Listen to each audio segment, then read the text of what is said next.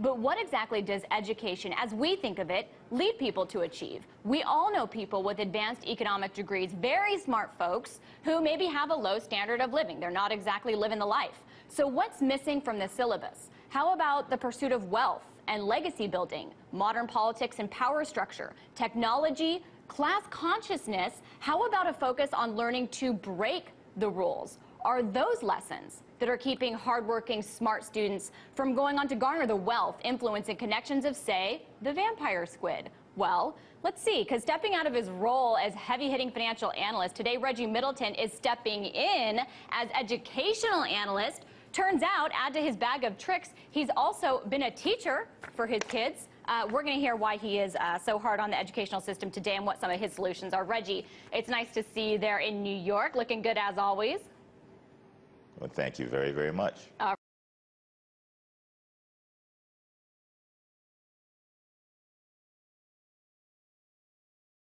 ahead. Dear Mr. Middleton, I very much enjoyed your writings on group things. The elites and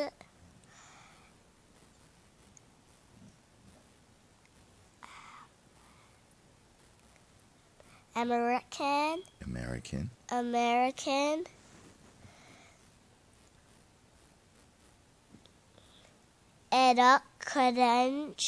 education.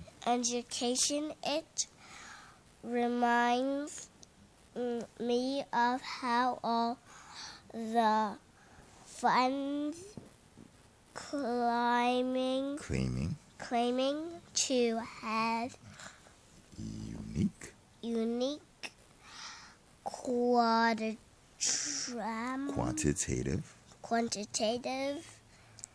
analytics all failed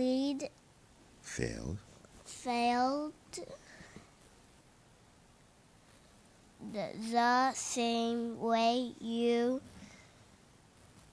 I want you to tell everybody what I'm reading. Okay. This is my 5-year-old daughter, Mariama Middleton. And I'm reading a message, and it's for grown-ups. And I'm just 5. I'm not even 6. She's just 5 years old. And I want everybody to know that I had an argument with her school and her teacher because they said she couldn't read in September. And but I read a message that's for... I read a message that's for grown-ups. This is an email that I got. And I'm going to read the next sentence so we know who the email is for. It says, I am in the intellectual property business, which suffers not only from groupthink, but punishes creative ways to generate money from IP. We are supposedly an IP economy. Okay, we know the drill. The U.S. is falling behind other nations in education. But what impact is this having on the U.S. economic recovery and the problems with American education? Are they really what we think? Well, first, let's take a step back to see how the U.S. stacks up. Here are some fun factoids I found today from the OECD. The USA ranks 16th in proportion of young people with a college degree in the group of countries that the OECD includes. There's about 34. American students ranked 25th in math and 21st in science compared to 30 industrialized countries. America's top math students rank 25th out of 30 countries when compared with top students elsewhere in the world. Higher education costs in the U.S. Are the highest in the OECD area. And here was a particularly depressing part of the report about who will fill those expensive spots. This is verbatim. With 42% of 15-year-old students scoring below proficiency level 3 in reading, it will become increasingly difficult to supply institutions of higher education with students who are able to follow and complete their studies. Oh, great. So basically, American students are becoming too dumb even to go on to pay more for college than in any other industrialized nation. This has led people like U.S. President Barack Obama to stress education. So you're a financial analyst. We are used to you coming on here and sparing no words when it comes to something like Goldman Sachs and what the vampire squid is missing when it comes to financial analysis. But what inspired you to go after the American educational system? Well, I don't feel I'm going after the American education system. I'm pretty much calling it as it is. I've had experience with it. I was born and raised in America. I have 3 children, and I've been through the education system at least 4 times personally between myself and the 3 children. At first, I was naive, thinking that the American education system was not working, and with that ideal, you're basically banging your head against a brick wall. But once you take a step back and learn basically how things work, you realize that the education system is working. If the goal of the education system is to create fodder for the higher capitalist classes to increase their wealth. Basically, you need a bunch of foot soldiers to fight a war, and not everybody could be a general. And that is, in a nutshell, if I had to encapsulate it in one sentence, what the American education system is doing. Unfortunately, as industry changes and you go from an industrial and manufacturing society to an information-based service society, that model, that mindset tends to fall apart, and that risks having the entire country fall behind, potentially fall behind other countries in terms of economic output. So let's really break this down, Reggie, because kind of the core of what you get to in your blog post that you wrote recently was that academic education is not the solution. You kind of just talked a little bit about why. You went on in your blog to say that this is creating an army of slaves, or a slave army of rule followers. So what really is the solution to that you think will help people actually advance as opposed to becoming workers? The solution is to teach the students in school how to be successful. In lieu of teaching them how to pass a test, with said tests basically preparing students to work for somebody else. Now, success, as a definition, I'll use my personal definition, does not necessarily encompass making more money or more money than somebody else. Success is basically accomplishing your goals, with the goal should be freedom and happiness. In a capitalistic society, it is very difficult to have freedom, independence, without some form of wealth. So I think it'd be very difficult to leave wealth out of the equation, but I also don't want any of your listeners to think that this is a wild dash for money, like Wall Street, the movie, which is not. It's well, that's a good distinction. I want you to make that distinction because you were writing about, money isn't, you teach your kids, money isn't to buy things. You're talking about the importance of money in a different way. What do you see money and wealth as achieving in this society economically for people? Yeah. Well, I tell my children, simply tell them that money is a proxy for labor. Without money, you have to work, and if once you gain money or capital, you can use that money or capital as a proxy for your labor and potentially others' labor.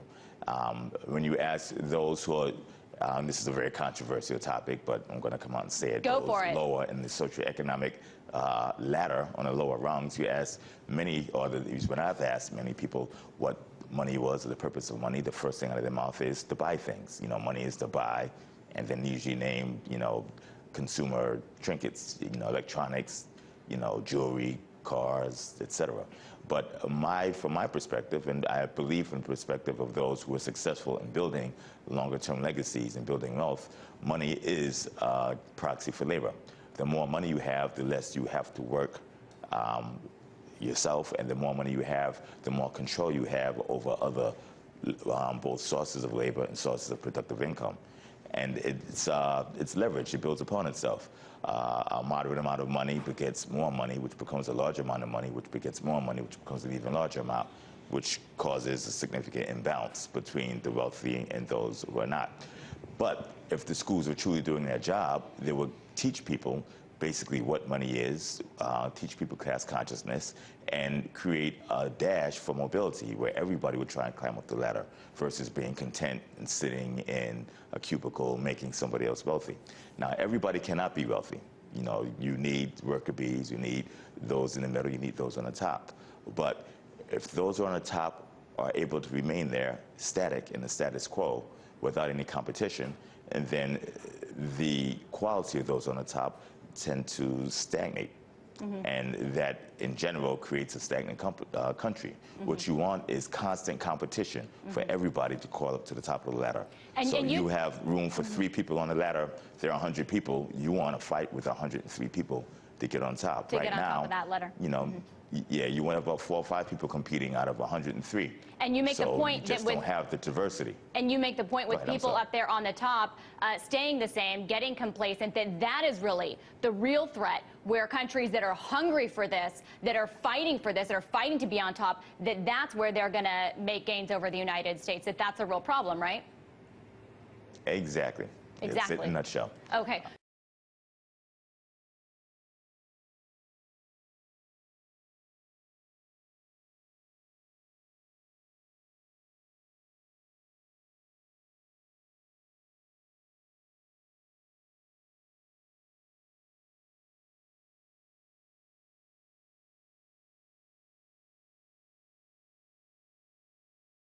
So let me ask you this then, because you're talking about incorporating things like wealth, the pursuit of wealth, class consciousness in education. What about the fact, you even point to a sociologist who talked about the power elite and what they do, how they move up the ladder, and they use their connections, they use their insular access to institutions to move up in a way that other people can't. So how are average people ever going to be able to compete with those kind of connections and that kind of status? Well, one thing is to learn. You look at nobody, in general, everybody has an equal opportunity until networks are formed to insulate that opportunity. So if you take this world and shook it up and threw it on the ground, everybody would start from scratch. Everybody would probably have a similar opportunity. Some will climb up and some won't. Those who have climbed up are going to create mechanisms to prevent competition because they don't want to be knocked down from the top of the ladder. One way to get up there is to learn how everybody else got to the top. So if you learn how everybody else got to the top, you replicate the methods that they use to get to the top. That should be the purpose of schooling. Okay, but schools don't teach that. They don't teach you how to get to the top. Your first grader, your average 5th grader doesn't learn entrepreneurialism in school. They definitely don't learn class structure, class consciousness. They don't learn geopolitical power structures. These things are foreign. You talk to a kindergarten or 1st grade teacher, and some of them are still stuck on things such as penmanship and grammar. Of course, there's a place for that, but when you have entire school systems and entire cities focused on how to pass an academic test versus how to make more competitive children, then you're breaking the system and you're creating, also-rans in the school system. You bring up a lot Nobody gets paid. I just want to make this point. Yeah. Nobody that I know of personally gets paid for taking a test. I can't think of one person. It might be different down there in D.C., but I don't know anybody who gets paid for taking tests. I don't know anybody that gets paid for taking a test either.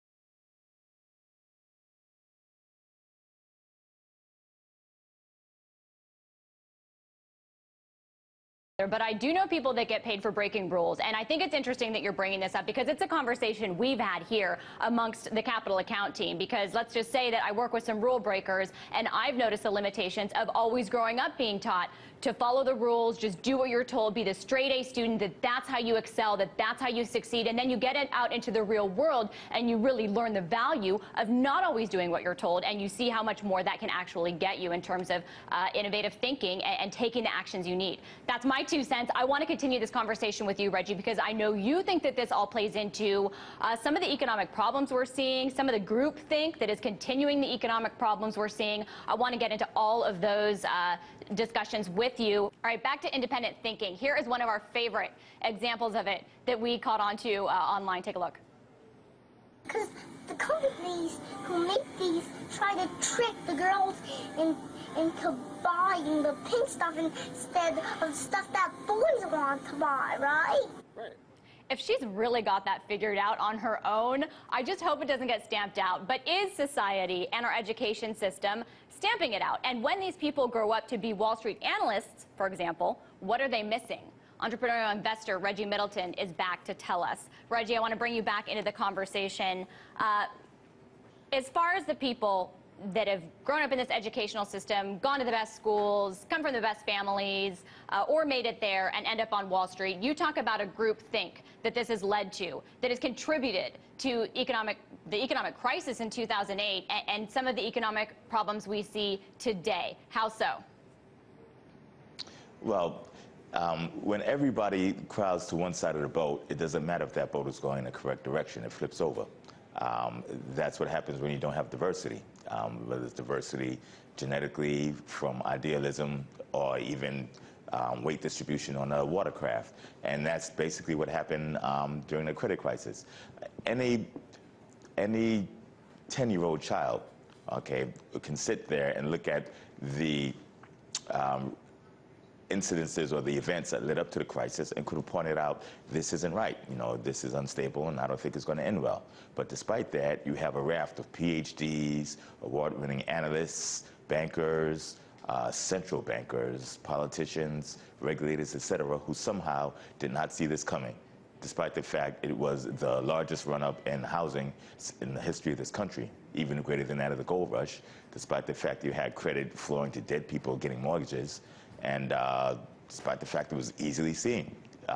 The reason is everybody was taught to do the same thing, look at everything the same way. Even as the bubble started busting, you had companies who were obviously insolvent, such as Bear Stearns. How many analysts had a sell on Bear Stearns, 4 months before they went bust? Nobody. I think, if I'm not mistaken, I think my blog was the only entity that publicly declared that Bear Stearns was insolvent. The same for Lehman Brothers. There were 2 or 3 other investors who were the student investors who did it. Same thing for General Growth Properties. These were obvious imbalances in the system, but the imbalances that couldn't be seen because everybody was taught to look at things the same way, act the same way. They went to the same schools with the same professors, the same curricula, with the same ideals, graduated, went to the same banks, using the same trades, with the same methods and techniques, with the same assets. There's no diversity. That lack of diversity creates, you know, a lopsided system. So a Harvard degree didn't mean that you were going to see the financial crisis coming, and in fact, a ton of people missed it. You saw it. How is this playing out today? Because you're talking about 2012 predictions, how a lot of people see kind of the broader threat to beat Iran. You have your eyes on another country entirely. Tell us really interesting point that you bring up. Going back to the point of education, though, just because I want to get to that before we go, you kind of tried your hand at trying to make an impact, make inroads in this area. You taught a class for your kids in schools when you were seeing the impact that all of this was having on them, and you ended up getting the boot from the principal because it was just, you know, too successful, in your words. So do you have any hope that the education system is going to change? I mean, it seems like a real pipe dream to put into schools what you're actually talking about, thinking they will need. Well, it won't change without a significant paradigm shift. Basically, the system has to be reset. You know, you do understand what I said when you first started the interview. The education system is working in a way. It's working to create, I hate to use the word slaves, but a quasi-caste system of workers to create wealth for those higher up on the food chain. And that's why when you said when you went to school, you were taught to follow the rules and do this and do that. You know, do understand the rules are there for a reason. Those higher up in the food chain created rules to keep you walking the path that they need you to walk. If you break those rules, you compete with them. If you follow those rules, you make them wealthy. That's, that's a little conspiratorial what you're saying, Reggie. You really believe that's a little conspiratorial. I got to run. We're almost out of time. But do you really believe it's a concerted effort? Well, I wouldn't call it conspiracy. I see it as plain vanilla. Let's take of a rule as you should go and get a job and work for yourself and stick with one company. You do that in lieu of becoming an entrepreneur and competing with those who own that company. If you had a choice and you own the company, would you make a rule that says try your best to be an entrepreneur and compete, or come work for me, sit in the cubicle, and make a certain wage with security? And the security is alleged security because you see companies going bust regularly. Yeah, that's a good point. So do you think it's conspiracy or there's logic behind it? Well, I think that you have some good logic behind it. I appreciate you being on the show and sharing it with us because it's all really interesting stuff. I'm glad that you took off your, well, you still had your financial hat on, but this is an interesting way to apply it, that we love all the cowboys that aren't part of the herd here on Capital Account. Thanks, Reggie. That was Reggie Middleton, entrepreneurial investor and a Boom Bust blog.